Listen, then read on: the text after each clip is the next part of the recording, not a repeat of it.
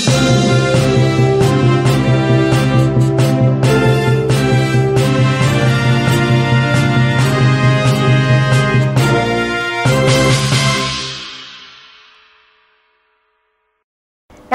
Welcome to social post. నేను మీ దివ్యశ్రీ. ఈరోజు మనతో ఉన్నారు ప్రముఖ న్యాయవాది, హైకోర్టు అడ్వకేట్ డాక్టర్ బాలా గారు. ఈరోజు మనతో ఉన్నారు. సో లేట్ చేయకుండా వెల్కమ్ చెప్పేద్దాం. నమస్కారం బాలా గారు. నమస్తే. How you? గుడ్. మీరు? Yeah, I'm super. బాలా గారు, ఇప్పుడు కేఏ పాల్ గారు తెలంగాణలో కూడా పర్యటిస్తున్నారు. సో ఇది ఏ పొలిటికల్ స్టంట్ అంటారు? అంటే ఈయన రాజకీయంగా తెలంగాణలో ఏమైనా ప్లస్ అయ్యే అవకాశం ఉందా? అంటే మీరు అడిగిన క్వశ్చన్లోనే ఒకటి క్యూరియాసిటీగా ఉంది నాకు. యాక్చువల్గా తెలంగాణలో పర్యటిస్తున్నారంటే ఇదివరకు దేశం మొత్తం పర్యటించారా? నాకు తెలీదు. ఓకే. అంటే మీరు అడిగిన క్వశ్చన్లో క్యూరియాసిటీ ఎందుకు వచ్చిందంటే, తెలంగాణలో పర్యటిస్తున్నారంటే ఈయన దేశం మొత్తం పర్యటించుండాలి, లేదంటే వేరే రాష్ట్రాలు ఎక్కడైనా పర్యటించుండాలి. ఆయనకంతా లేదండి. Basically KA Paul is evangelist.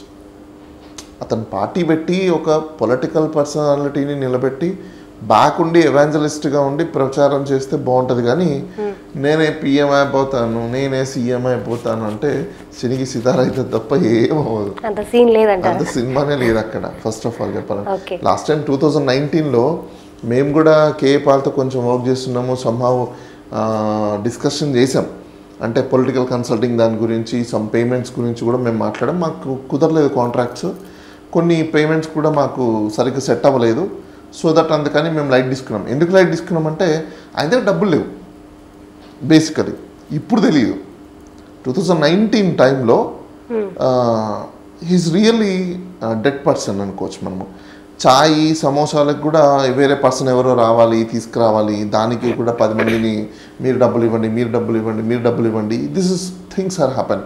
అది మీడియాకి వాళ్ళకి తెలియదు. ఆయన వచ్చిన ప్రతి ఒక్కరికి కూడా మీరు 10,000 మందిని మెంబర్లు చేయండి, ఒక్కొక్కరి దగ్గర డబ్బులు తీసుకోండి. This is హిసే.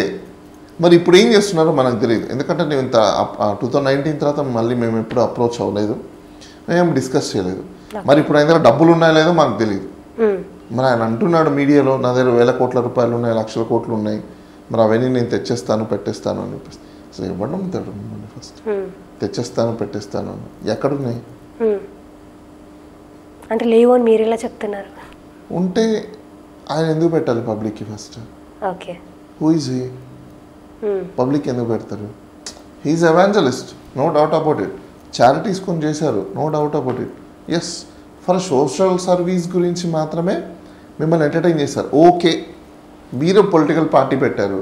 పొలిటికల్ పార్టీ పెట్టినప్పుడు first of all you should understand geographical of political system is totally different comparatively of religious social impact తో.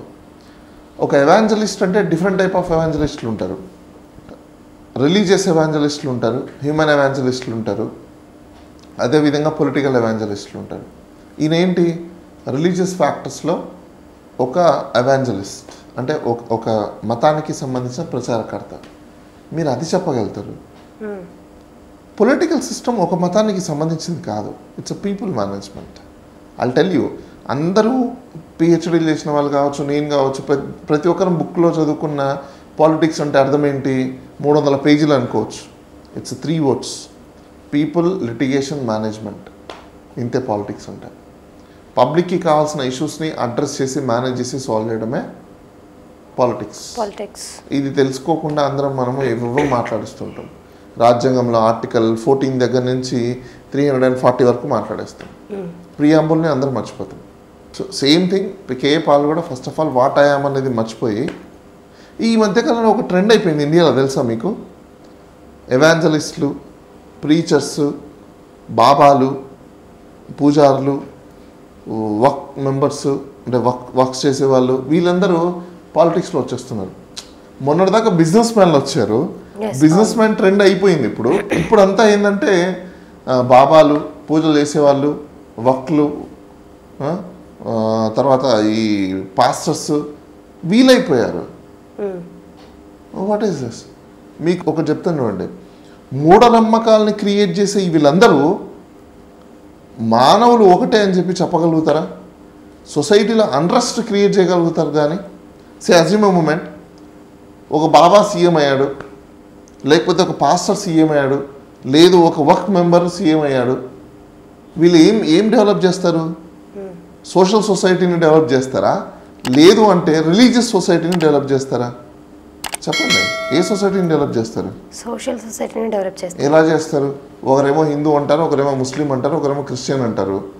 ఆయన సీఎం పిఎం అయితే ఒకరేమో హిందూ సొసైటీ కావాలంటారు, ఒకరేమో ముస్లిం సొసైటీ కావాలంటారు, ఒకరేమో క్రిస్టియన్ సొసైటీ కావాలంటారు.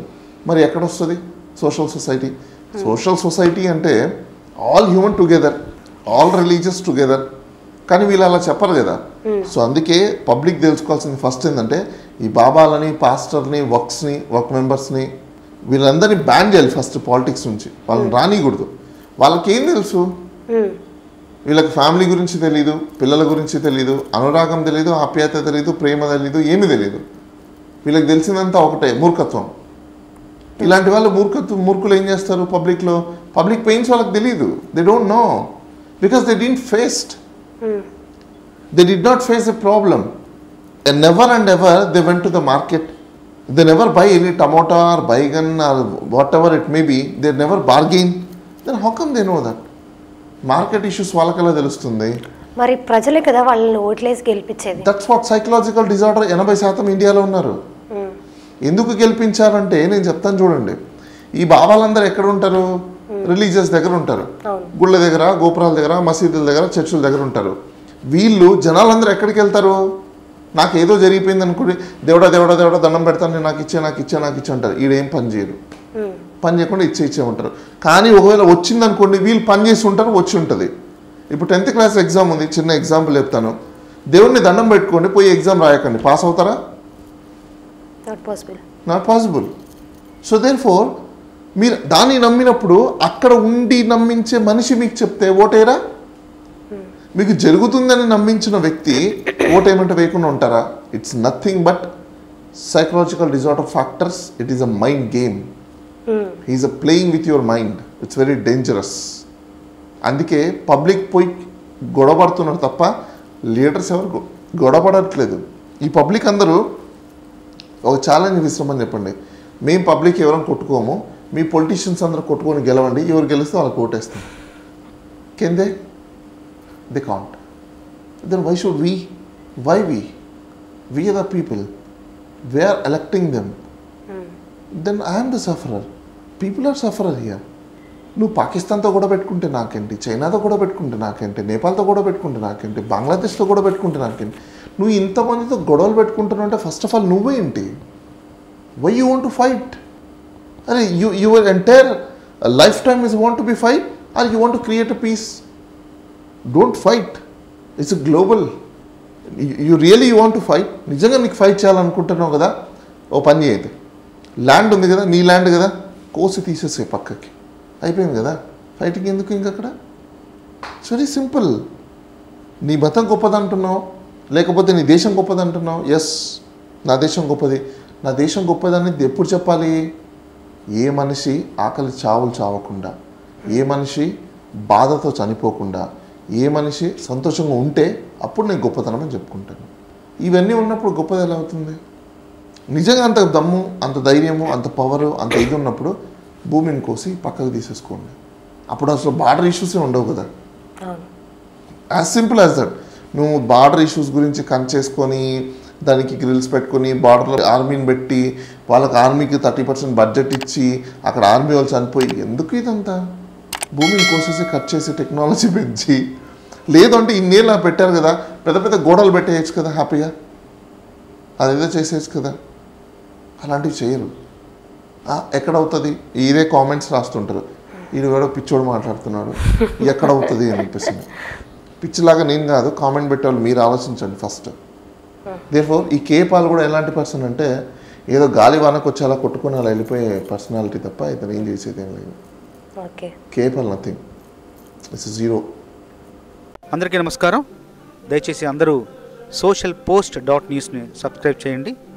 మంచి మంచి వార్తలు, తాజా వార్తలు, విశ్వసనీయత కలిగిన వార్తలు చూడండి. Please subscribe to socialpost.news. Hi, I am Priyadarshi. Please subscribe to socialpost.news. Hi, నేను మీ Saptagiri. Please download Social Post app. Hi, I'm Kashish Vora. Please download Social Post app.